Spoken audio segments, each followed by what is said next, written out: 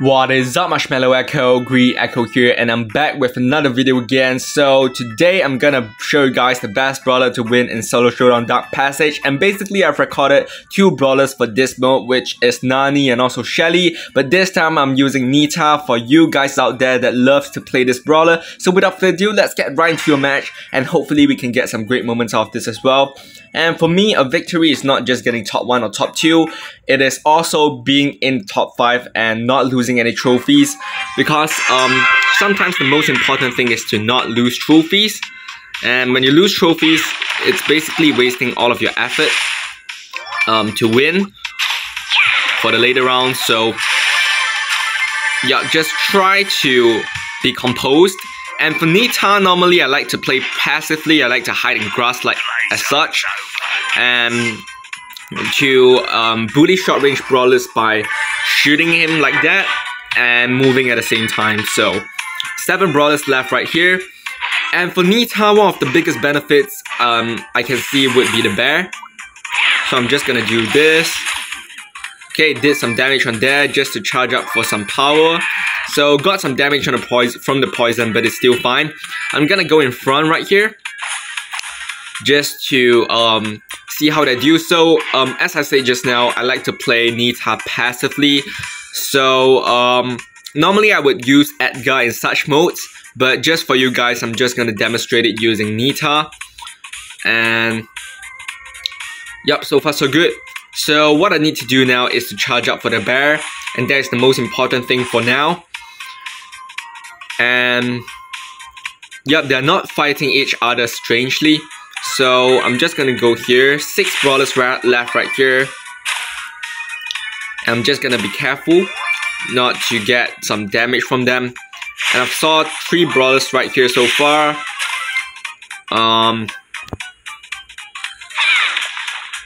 Okay, so far so good.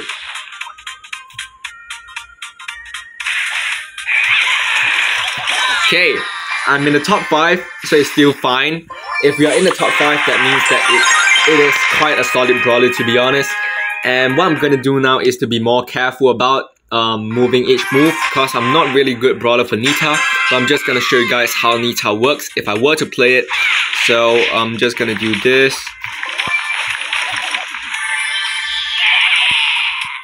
Okay. Back on the grind.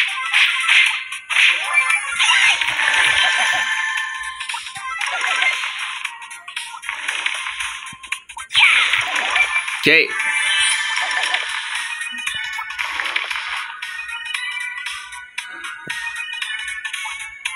Just gonna do this.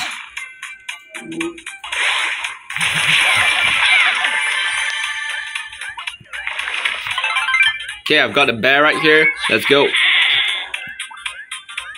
So with my bear, I'm quite confident with this, because I have my bear to support me. Okay, so one of the side feature of the bear is to shield it. So 4 brawlers left right here.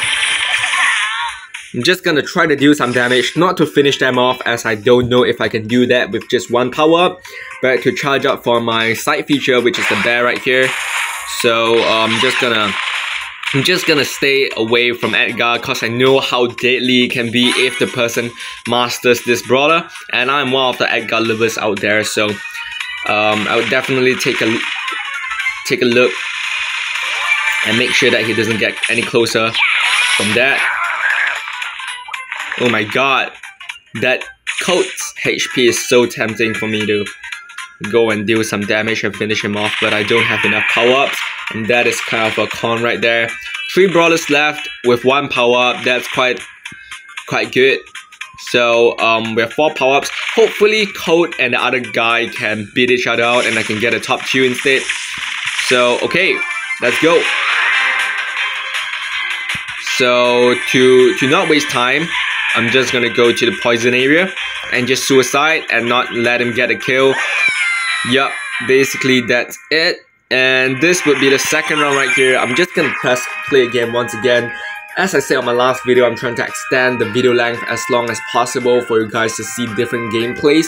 Because normally I would do just one gameplay, and it is not enough for you guys to see. So I'm just gonna try my best to record more and longer videos each time when I show up, cause not like last time where I can record every single day.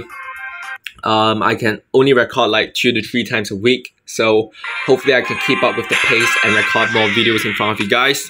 So I'm just gonna do this. Okay, Bo is there. Oh my god. The thing about Bo is, if you do constant damage towards a brawler, like with just 6 shots, you get eliminated. So it's just really scary for Bo.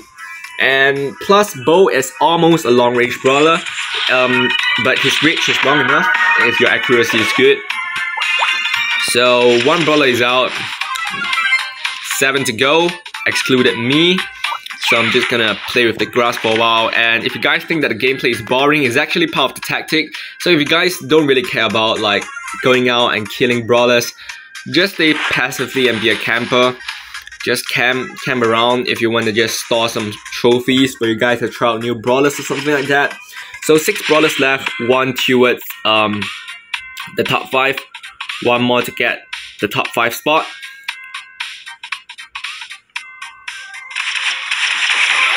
Okay, we're in the top 5 spot right now, and we have got one of the strongest brawler, I think, for this match, Daryl.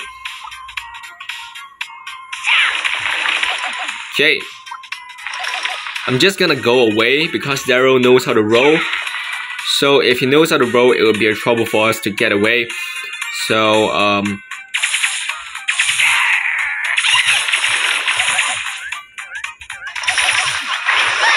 oh my god, I've got the top 5 spot again. And yeah, not gonna say that it's a bad result. I'll just say that it's not good enough. So if you guys have mastered this brawler, it's definitely a solid one, as I haven't lost a round where I just struggled to get into the top 5. So basically this will be the video, guys. Comment down below what other brawlers you are using in this match, and also subscribe for similar content like this. And I'm gonna see you guys in my next video. Peace out.